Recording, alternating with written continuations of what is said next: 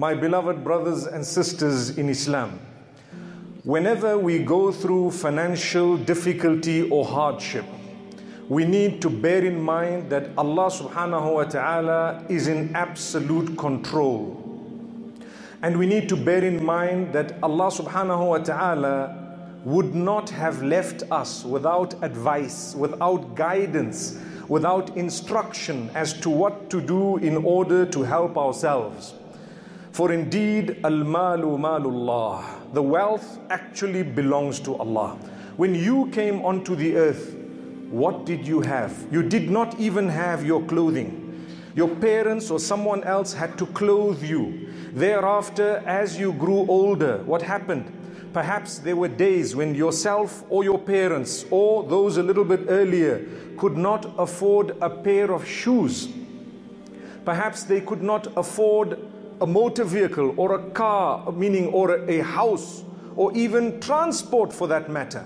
There were days that has happened. And when you leave, you will leave with nothing. Whatever clothing you have on you shall be removed and replaced with a shroud. Whatever wealth you have already, that which you spent, your name will be written next to it that you spent this money. That which you did not spend, others will be owning it, or if not owning it, then they may even fight for it. May Allah subhanahu wa ta'ala not let that happen. Ameen. So we know that at this moment in time, in this country, we are going through such a difficult financial time, or should I say, such difficult times, whereas it's so tough to explain to someone who's not living it as to what is going on. We agree. You tell someone living in Singapore, for example, that we have something called bond notes. It might take you half an hour to explain, and even after that, they will not comprehend exactly what's happening. We are taught, number one, by Allah subhanahu wa ta'ala, that when you are going through hardship, difficulty, one of the first things you should do is thank Allah. Amazing. How many of us knew that? You have to be thankful. How can you tell me I'm going through hardship? I must say, oh Allah, I thank you. How can you say that? That is what Allah says. Subhanallah. You want increase in goodness, you have to thank Him. How can I thank Allah? I'm going through such a mess. I owe this one. I have to do this. I cannot afford that. I don't know where my food is going to come from. I don't know where my clothing is going to come from. I have no idea how I'm going to survive. My brain is totally, stressed out completely. My whole system is struggling and suffering. My health is deteriorating, and you're telling me to thank Allah. The answer is yes. That's what Allah says. لَإِن شَكَرْتُمْ لَأَزِيدَنَّكُمْ وَلَئِن كَفَرْتُمْ إِنَّ عَذَابِي لَشَدِيدٌ. If you are going to be thankful, we will grant you increase in goodness. And if you are going to be ungrateful, and because you are going through certain problems and issues, you forget the goodness that Allah has bestowed upon you, in that case, our punishment is quite severe. Allah says we can punish. We know. May Allah subhanahu wa ta'ala not do that to us. So the way that the Prophet ﷺ taught us to show gratitude is by looking at those who are suffering in a bigger way. Take a look at people across the globe. Suddenly they're driven out of their homes. If we think we have a few potholes on the road because of the rain, take a look at those who have lost their lives because of floods. They've lost their property. Hundreds of thousands of people have lost so much across the globe. You would not be able to even go through a little bit of that. So Allah says, I'll let you get away with 5 potholes on your street. And that also we complain. Allahu Akbar. So if you don't want the potholes, okay, we can fix up the road. But what if we decide to send a flood that will destroy your home and kill a few people? Astaghfirullah. Rather thank Allah to say, Ya Allah, we are fortunate. We still have a means to get through. We still have 5 potholes. Other places, they don't even have the road. Allahu Akbar. So this is the teaching of the Prophet ﷺ. Remember, my brothers and sisters, we cannot stress it enough. Always look at those who are struggling more than you are. spend time to sit in one place and to think about what's happening. We read stories about people who've lost their homes, whole cities, like look at Syria, for example, Aleppo, and so many other cities, totally, completely destroyed. The hundreds of thousands and millions of people have no other means of survival besides thinking of jumping onto a makeshift boat to cross an ocean a few thousand kilometers. Have you ever even thought about that? Do you ever think, subhanallah, that your problem can be worse than that? People with bombs raining all over them, left, right and center. They don't know why. They themselves have no understanding of why this is happening. Why me? What did I do?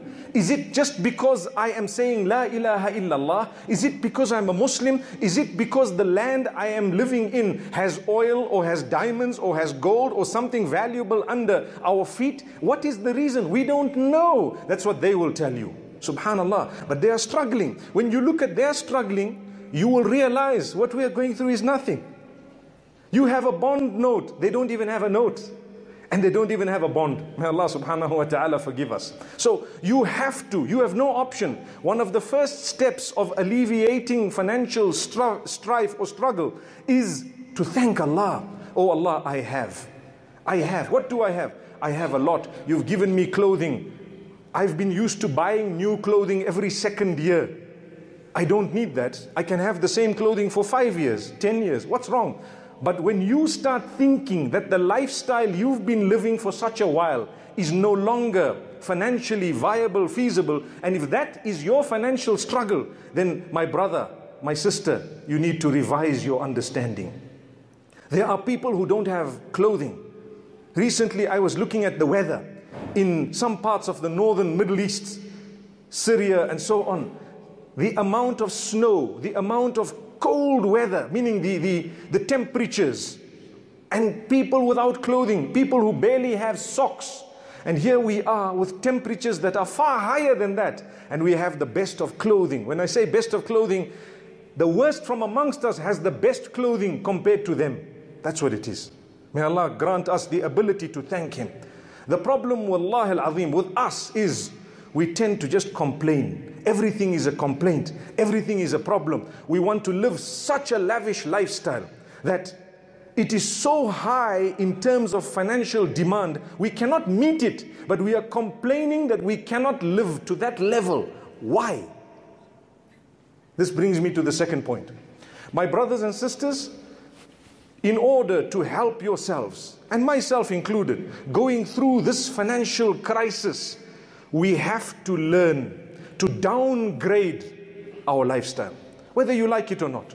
You don't need the latest and the best. You don't need to eat out every day. You don't need to have a meal until you are full. Remember this. The sunnah is to only have 1/3 of solid, 1/3 of liquid, 1/3 of air. Maybe your financial capacity might force you to adopt the sunnah. My brothers and sisters, it is a sunnah even if you had money. You're not supposed to be wasting. So downgrade your lifestyle. I'm being serious. Many people are complaining out of fresh air. I can't afford my son's school fees. Well, where do you send him? Well, the fees is $3,000 a term. My brother, there is another school down the road where it is $300. You cannot collect zakat of the community in order to oil the fact that you would like to live up to the Joneses. Not at all. It's wrong. And don't ever you dare complain about financial difficulty when you have not downgraded that. No, it's an embarrassment. Well, if you think it's an embarrassment, then suffer the consequences of not being human enough to lower your level. Lower it. You don't need to live on such a high level. I know people may not agree. Wallahi, it is fact. You have to agree. You have to downgrade. There's no harm. You have to downgrade. If you are struggling financially, take a look at the few dollars that you can save. Sit down and write, where have I spent my money? Take a look. This is unnecessary. That is you will be shocked at how much you can save. And then you will see there are others who are really struggling. They have nothing. Subhanallah. And they are still thanking Allah. They will be there. What did you eat, my brother? I had 1 avocado. Allahu Akbar. I've heard this with my own ears. And they are happy. They are at salah in the same masjid you are sitting in. Subhanallah. And they are so excited. And another person is so upset and angry because he used to go out to eat 5 times a week. And now he can only go out once a week. And for him, that is an issue. And for this man with an avocado, he's thanking Allah that he had 1 avocado. Where are we? This is why, going back, the hadith says, look at those who have less than you. Wallahi, you will always find that you are way above most others. Way above most others. We have such beautiful soil that we can grow our own fruits. A lot of us have our own fruits and veggies in our own gardens. How can you complain? You are lazy perhaps. May Allah subhanahu wa ta'ala not let that happen to us.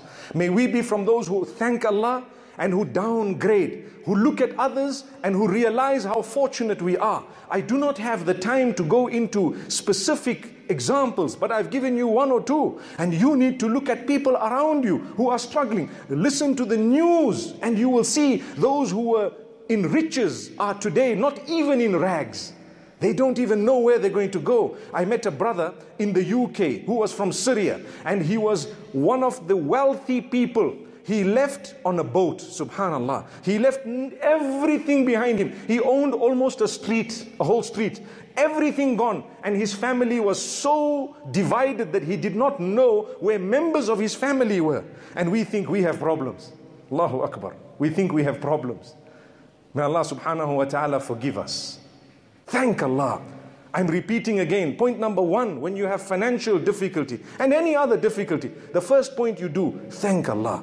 Many of us think, you know what, we would start but not with thanking Allah subhanahu wa ta'ala. Then, thereafter, my brothers and sisters, seek the forgiveness of Allah. That is very important. Seek the forgiveness of Allah to ensure that what you're going through is not a punishment, but rather it is part of the test of Allah. Life is a test. You have to seek the forgiveness of Allah. Why? Because Allah says, وَمَا كَانَ اللَّهُ مُعَذِّبَهُمْ وَهُمْ يَسْتَغْفِرُونَ. Allah will not punish them while they are seeking forgiveness. So if you are seeking forgiveness, even what was the punishment of Allah will be converted to a test. Seek the forgiveness of Allah. Look into where you have gone wrong. If I am struggling, I need to ask myself, what did I do? Did I eat interest? Did I usurp the wealth of someone? Did I cheat and steal? Did I harm someone? Did I hurt someone's feelings? Have I usurped the rights of someone? Did I swear, backbite? What wrong did I do? Search yourself, introspect. You have to. When you come to the ulama, they will tell you, no, my brother, don't worry, it's a test from Allah. Yes, that is their duty to tell you. But you need to know yourself, search your life. Seize that as an opportunity to become closer to Allah, because we are taught that whenever you have a test and that test brings you closer to Allah, it was actually not a punishment, it was just a test. If I'm going through hardship and that hardship brings me into the masjid, wallahi, that was a test, that was a gift of Allah. But if I'm going through hardship and I start questioning Allah, that brings me to the next point. Never question Allah. Ask Him, pray to Him, make tawbah to Him, thank Him, but don't question Him. Don't say, oh Allah, why me? Why you? There are others who have gone through more than you. Do you want us to give you something bigger? Do you want us to show you, if we wanted to fix you, what exactly we would have done? Perhaps that can happen. So Allah says, don't say why you. When you came on earth, your test, you came here to be tested. A test is like an examination paper. The questions on your paper were already set. You cannot change them. So stop saying, why you? These are your questions. These are your questions. Answer them to the best of your ability. Then you shall die and get the result of your examination. Simple. Why don't we look at it as that? We say as Muslims, we have come to this world or to the earth in order to be tested, right? We all believe that. The Quran says, and it's a fact. As you grow older, you realize how true that is. So if I were to go to school and to write a test, what happens? Can I, after the invigilators have handed out the papers in the exam room, and I look at the test and I say, hey, you know what? I don't know the answers here. Why me? Why me? Give me another one here. You cannot do that. You have to try your best, even if you don't know the answer. The most the invigilator will tell you is, listen, try and answer all questions. Don't leave anything blank. You may not know.